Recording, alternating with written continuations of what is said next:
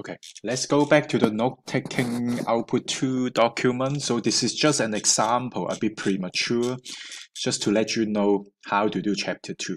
Okay, definition of key concepts. Okay, okay. So the first paragraphs, I think I can increase the zooming.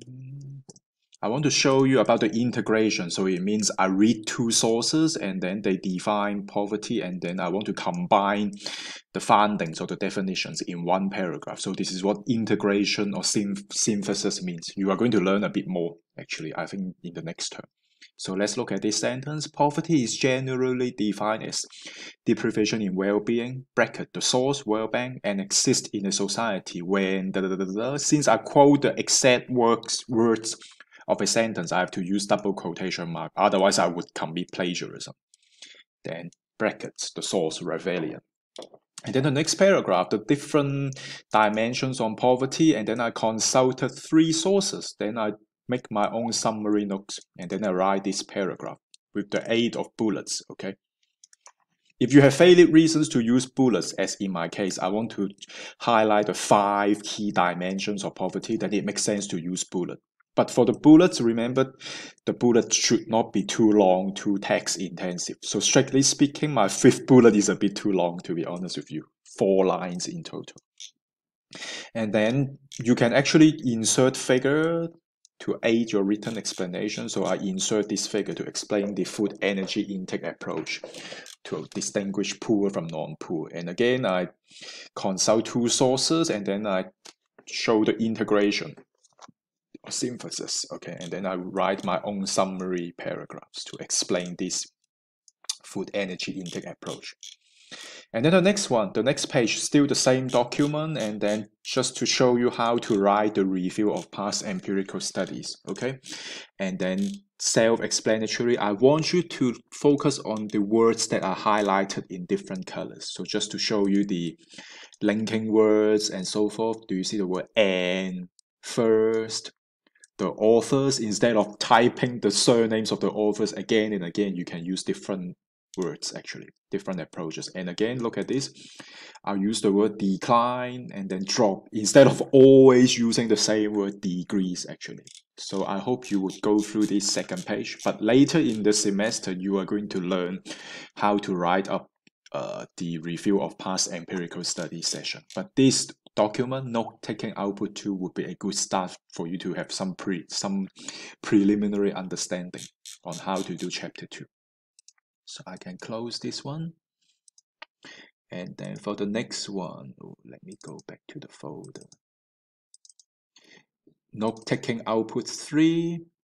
This is another example, again, how to write up the explanation on the different poverty indices. So again, another example of how to write your chapter 2.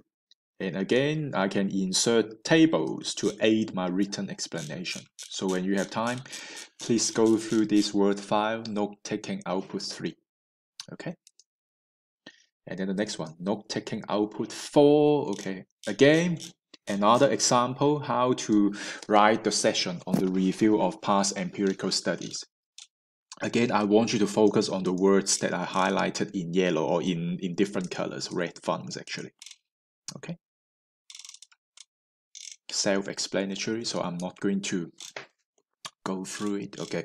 And one hint is that when you review the past empirical studies, you can link the results of these studies with the theoretical model. Are these empirical findings, do they conform with the theoretical arguments or actually a bit contradictory? So this is why you see the text in red here. So I summarize the review of past empirical studies. I think this is an economics education topic about the impact of matrix economics on undergraduate economics performance. So after I review the first group of studies, look at this long paragraph, then I conclude the sentence. Oh, these results conform with the conclusion derived from the grade 12 impact theoretical model as discussed in section 2.3. And then later in the next paragraph, I review some weird studies that the empirical findings are a bit odd, a bit weird. Okay, they don't seem to conform with the theory. So at the end, I would say, oh, these results are are in line. Oh, they are in line actually. These results are in line with the academic boredom theory that was reviewed in 2.3. But let's say these studies don't conform with the theories, then how are you going to end the paragraph? Then you can say, to conclude, these studies are not in line with the theory that was reviewed in section 2.3. Okay? And again, I would really rely on your self-discipline to go through this one-page document. Again, this is a good start for you to know a little bit about how to do chapter 2. So I repeat, for chapter 2, there are 3 parts: defining key concepts, review the core theories, and then review of past empirical studies. But more on this chapter 2 a bit later. So let's go back to the note-taking thing. So note-taking system, okay. I think this is the official document from Cornell University about the Cornell note-taking system. So I rely on you to go through this page. And then the note-taking template, I think I already opened it in the previous video. Okay, this is how the blank template looks like. And then when you have time, you can watch this note-taking video. I'm not going to play the video, okay? I rely on you to play the video. And now this is the one. Practice L5, the writing workshop. So that relates to this 6th PDF file, Houghton and Kender. Let me open it again. Remember from the previous video, I said for this book, I want to make use of this chapter because this chapter 4, explains the 3 FGT poverty indices quite well, including the pros and cons, the strengths and shortcomings. Okay. And then assuming from practice L5, I really wrote the summary notes. Actually, strictly speaking, you are supposed to be the one completing this template. Okay, so let's look at the answers. I put the source here, right on the top. The key concept or the key theme from this chapter, it is about FGT poverty indices. And then for this column, I define each index, or F0 poverty headcount ratio, F1 poverty gap index, P2 square poverty index, and then later I discuss the shortcomings of each index. Okay, and then this is the conclusion. This is the ultimate summary of this chapter. The 3 poverty measures could be derived using FGT approach. And then for this writing workshop, I want you to make use of the results, the summary notes from this note-taking template to write your own paragraphs, to review. So in other words, you want to write up the definition of key concepts session. You want to first explain each poverty index before you discuss the shortcomings of each index. So can I pause for 1 minute and see if you can write up the paragraphs? Alternatively, you can pause the video and later fast forward by 1 minute. But let me stop for 1 minute here.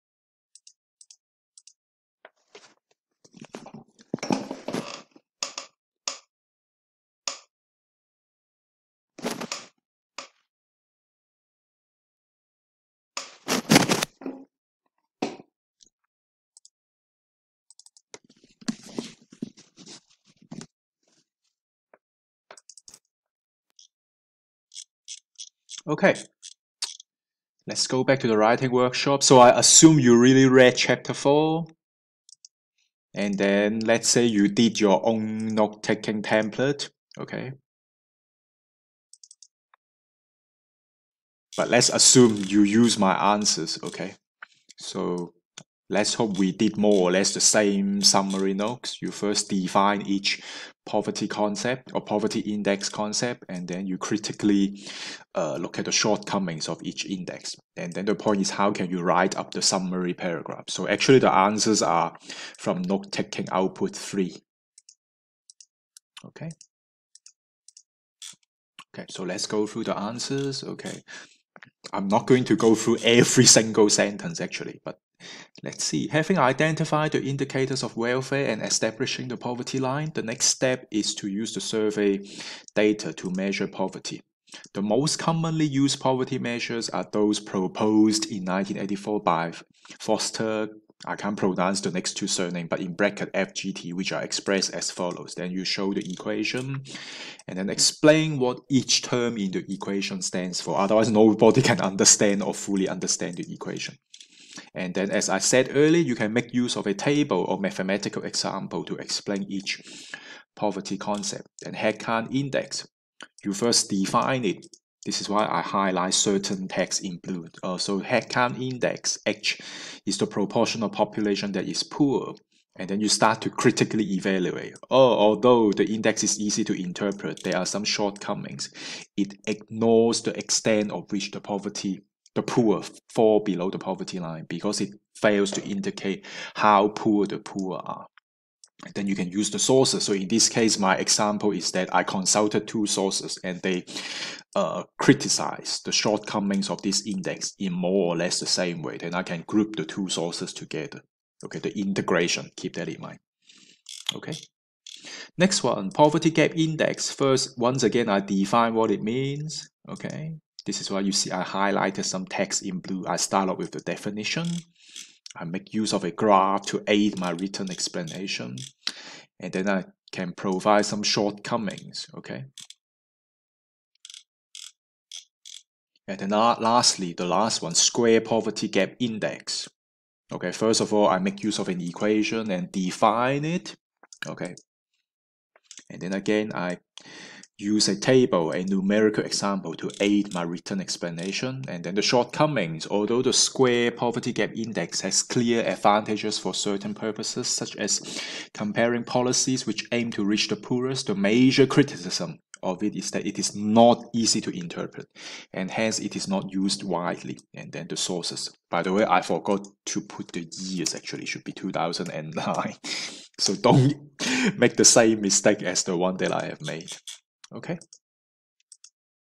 So I hope it is a good start for you to learn how to use this template. So let's say you have one template for each source, then you would have like 10 tables. And then the skill is how to make use of these summary templates and then write your own paragraphs. Okay.